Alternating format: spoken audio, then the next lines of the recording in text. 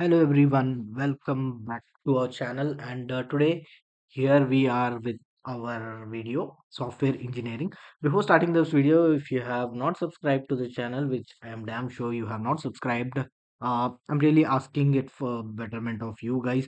Please do subscribe to the channel so that I can make more and more videos. If you subscribe, then that would be a motivation for me to make more and more content for the students, not only for 2-1. In the coming 2 to 3 1 3 2, I'll try to provide all videos of this kind. So please do like this video and also subscribe. Today we are going to discuss about software engineering, important topics, not only topics but also important questions for semester and exam. So before starting this video, I just want to tell you that this video of important questions have been made through our own analysis of software engineering. The questions which are appearing in this video may or may not come in your final exam, that there is no guarantee that only these questions will come in the exam. So I request students to take this video as a revision and prepare beyond it. And also just check with this exam, so check with these questions because these are important and most repeated questions in the previous exams as well. So please note before going into this video. Okay, and let's start with our video. And uh, and also I just want to tell you, if you have any doubts, please let me know in the comment section so that I can help you with all your questions and answers.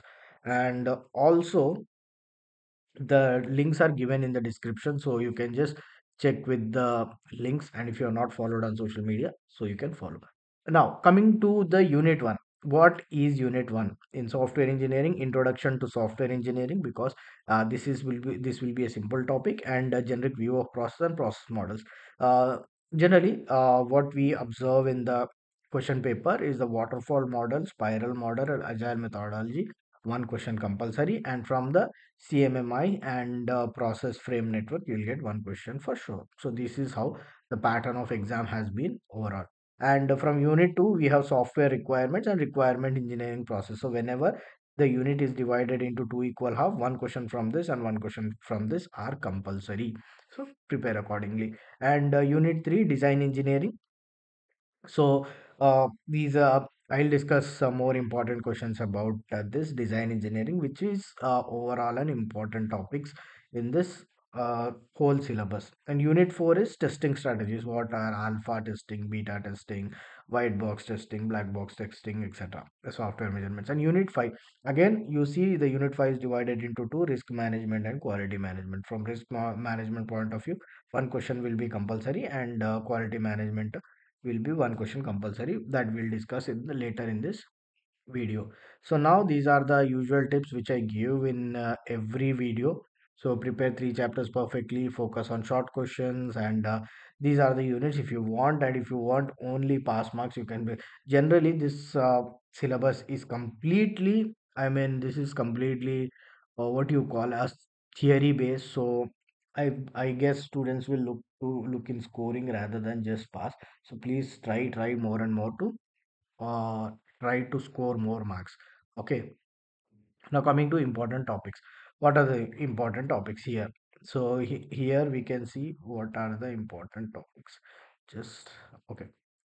What are software myths? So software myths question is the most repeated question, and it is asked most of the times. And this is also an important CMMI and waterfall model, agile methodology.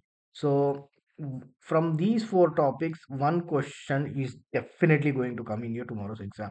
Uh, if you can just check with this, because these three topics are always repeated ones in your exam paper. So prepare accordingly when it comes to unit 1. Software myths. What are software myths? They'll ask you to explain. Now we'll look into it, important questions. No, see, one is agile methodologies, as I said. Then you have what is software myth, explain in different various software myths. And with a neat sketch, explain capability maturity model integration, CMMI. 1, 2, 3, and 4. I'm sorry, this was waterfall model in detail. So what is umbrella activity? So these questions were given in the previous question paper. I mean, last year this question appeared, and also this question have also appeared in the last. So 1, 2, 3, 4. Apart from this four, definitely you are going to get one question in the exam. That is for sure. So please prepare in that way. Okay. And now coming to the unit 2, as I said in the syllabus video, where software requirements and requirements engineering process. So these are the two topics from which one question from here and one question from here are definitely going to appear. So maybe functional and non-functional requirements. So this is important topic. And then you have requirements of uh, elicitation and analysis. So these are the two topics which are important, and also requirement management. So you can see these are the important and most repeated topics from the previous question papers. So this is how it is, and also these are unit 2 important questions. So what are the unit 2 important questions? Again, you see requirements and elicitation and analysis there is, and desirable characteristics of good software requirement. And for your reference, I would like to tell you that this question and this question has been asked in the latest, in the previous question papers. So prepare accordingly. So that is how, before the start of the video, I mean after the introduction part, you might have seen the previous question paper. That is, I think that is from February. So just check with these previous questions also. Okay.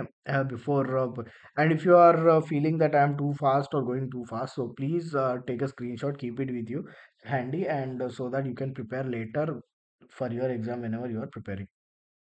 Unit 3. What are the important topics in Unit 3? Software architecture, definitely, and important one.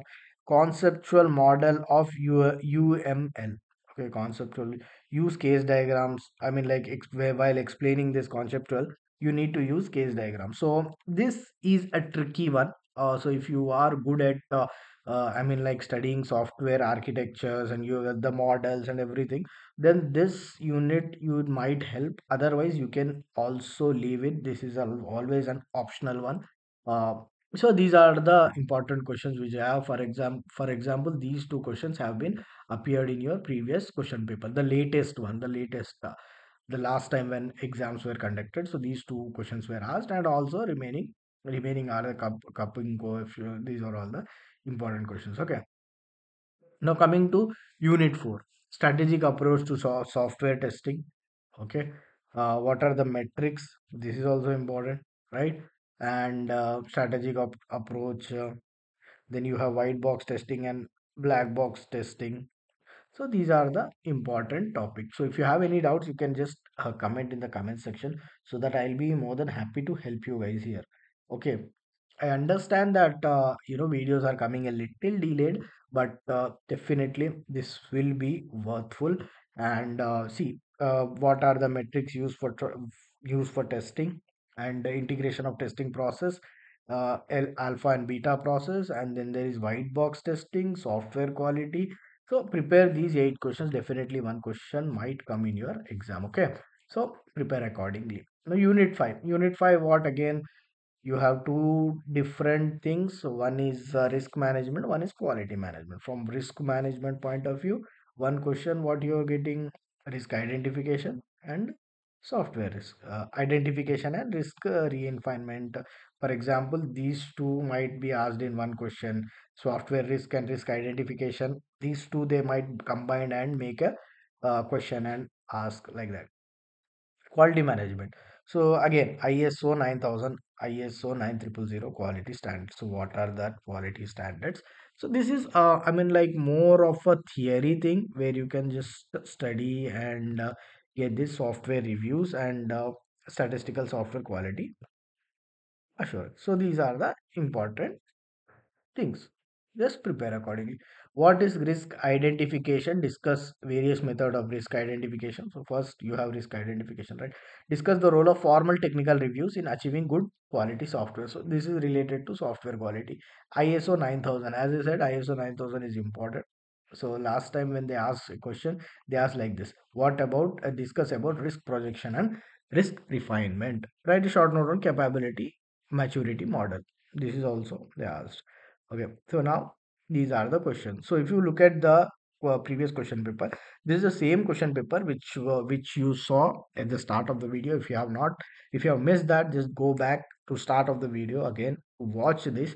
So this is exactly the same thing, as this subject is common to CSC, AIML, IoT, and normal AIML. So discuss, look at that the questions, how they are framing this. Discuss the evolving of software with an edge case explain software process framework, explain changing nature of software and common software myths. Can be integrated waterfall model with spiral model? If so, in that situation, these are to be integrated. Discuss. So these are the questions. So if you look at this, and also this is the second part where the fourth and fifth unit are covered. So please check into this, how they are framing the question. So, and if you want to take screenshot also, please do take. And that's it, I think, for this video. So please do subscribe to the channel. If you have any questions, doubts, please let me know in the comments. I'll be happy to help. And please do not forget to subscribe the channel, which is really important. Liking, subscribing, and sharing the content is also definitely important, so that that will motivate me to make more and more videos for you guys.